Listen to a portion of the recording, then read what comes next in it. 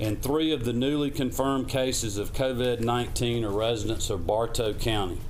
2 of those individuals are hospitalized and the sources of infection are unknown at this time. Based on our initial investigation, it seems that these cases may have had a connection to a local church in the Bartow County area.